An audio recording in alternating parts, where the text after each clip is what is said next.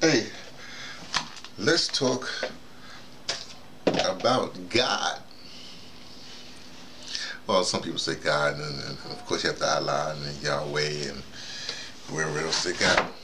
I like the Great Spirit personally. Also, the American Indians from American Indians, but they also have the Great Mystery, which is really good. The Great Mystery is like probably the best. But you know, if you have the think about this, if you have the Great Mystery, that means that you have to solve. There's something to be solved.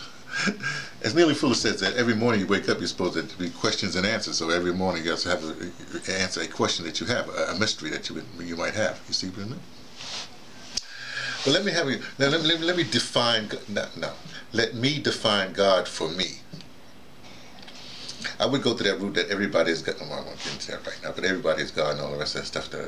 Because you know, every cell that you have is within the cell is mirrored one way, and then beyond the cell into the universe is mirrored another way. So you have infinity in both ways. So you are the source. You are the primal source of your infinity that it goes. You know, I won't say negative infinity. The infinity that goes one way, and infinity. You know, the infinity sign. You know, like and they got the other one like that, so infinity. So you're the point right there, and you're in the middle. You know, you see them. So you're the source. But let me tell you my concept of God. I was in Dr. Roy Klaus's class. You know, the philosophy instructor that I was so impressed with from taking the extension courses from Trenton State College. And so let me cut to the chase and explain to you my concept of God. You have all these concepts. But one thing, to take a flight, you realize all those guys, those guys, they always talk about like Kant, Spinoza, and all those kind of people like that. You know, what I noticed from them is they all came down to one source. So one person was enamored with mathematics, and mathematics would be their source or their God, that they would put everything and revolve everything around that. You know, like, you get where it's going.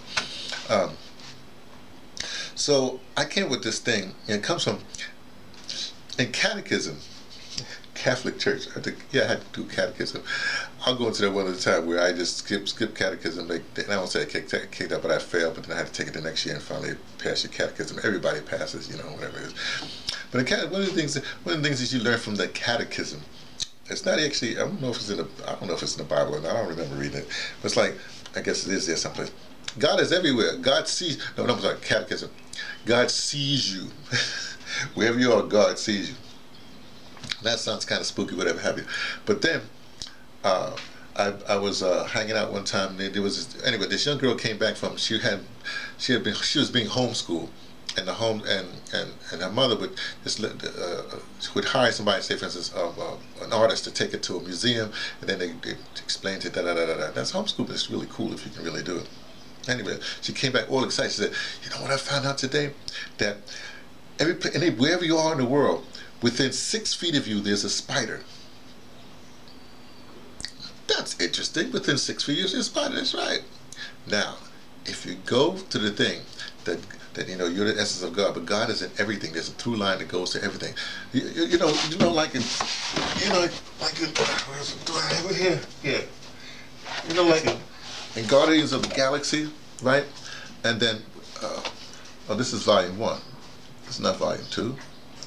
Well, Volume 2 has it. Anyway, in Volume 2, you know, where the character, blue character with the fin on it, and he's whistling, and then the thing goes around, goes through everybody. You know, it's like that. God is in everything. If God is in everything, right, including spiders within 6 feet of you, but also let's consider dust mites. There's dust mites all around. That means that God is in dust mites. So wherever you are, God actually does see you if you want to go that route.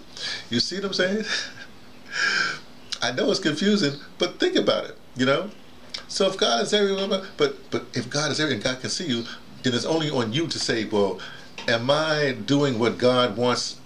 Am I doing what God needs to see me doing? You see?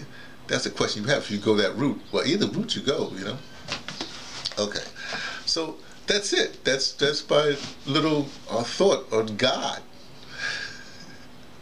which means that God sees us, everything we're doing, including our work at ADOS, American Descendants of Chattel Slavery, and it's time that we all rose up together because God is in everything. Think about it, God is in everything. I think that's one of the things that the Great Spirit, see, I don't know if you can see this, but this is Red Cloud. And Red Cloud, you know, when he saw what he had defeat the American, you know, army, the American troops or whatever, he became a diplomat. And when he went to Washington D.C., when he came back, he told his Sioux Nation, many of the Lakota that you see right now, he said, look, we can't beat them. Just hold on. God, Great Spirit, will take care of everything. You just got to hold on. Of course, they didn't hold on very well because of whatever reason. But the point is that, hey, I think it's happening right now. God, the Great Spirit, is finally saying, look, everybody, you got the tools, do what you need to do to make this thing right, to make humanity come back, because they took humanity. Our problem is not that we have policies, whatever. Our problem is that folks don't practice humanity. There's the problem. That's the message for God, the God within me and the God within you. Me being T from the past, taking the train to Tibet, letting you know what I only suspect from ADOS of the American Descendants of Chattel Slavery. That would be us, God's people.